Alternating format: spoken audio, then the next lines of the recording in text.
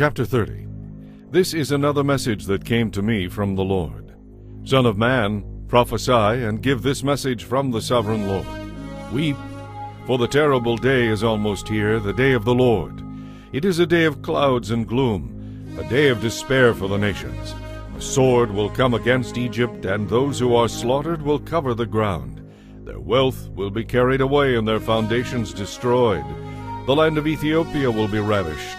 Ethiopia, Libya, Lydia, and Arabia, with all their other allies, will be destroyed in that war. For this is what the Lord says: all of Egypt's allies will fall, and the pride of their power will end. From Migdol to Aswan they will be slaughtered by the sword, says the sovereign Lord. Egypt will be desolate, surrounded by desolate nations, and its cities will be in ruins, surrounded by other ruined cities. And the people of Egypt will know that I am the Lord when I have set Egypt on fire and destroyed all their allies. At that time I will send swift messengers in ships to terrify the complacent Ethiopians. Great panic will come upon them on that day of Egypt's certain destruction. For this is what the sovereign Lord says: through King Nebuchadnezzar of Babylon I will destroy the hordes of Egypt. He and his armies, ruthless among the nations, have been sent to demolish the land.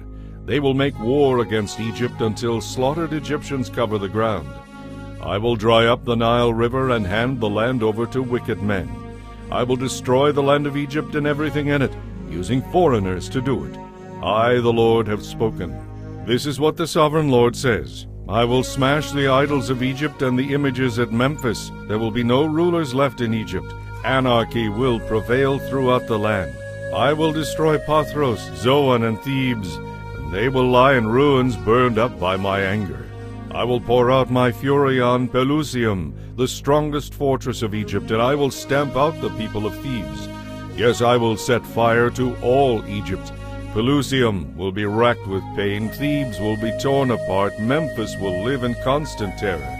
The young men of Heliopolis and Bubastis will die in battle, and the women will be taken away as slaves.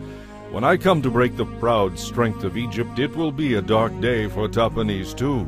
A dark cloud will cover Tahpanhes, and its daughters will be led away as captives. And so I will greatly punish Egypt, and they will know that I am the Lord. On April 29th, during the 11th year of King Jehoiachin's captivity, this message came to me from the Lord.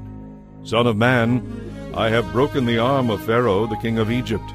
His arm has not been put in a cast so that it may heal, neither has it been bound up with a splint to make it strong enough to hold a sword. Therefore this is what the sovereign Lord says: I am the enemy of Pharaoh, the king of Egypt. I will break both of his arms, the good arm along with the broken one, and I will make his sword clatter to the ground. I will scatter the Egyptians to many lands throughout the world. I will strengthen the arms of Babylon's king and put my sword in his hand. But I will break the arms of Pharaoh, king of Egypt, and he will lie there mortally wounded, groaning in pain. I will strengthen the arms of the king of Babylon, while the arms of Pharaoh fall useless to his sides. And when I put my sword in the hand of Babylon's king, and he brings it against the land of Egypt, Egypt will know that I am the Lord. I will scatter the Egyptians among the nations. Then they will know that I am the Lord.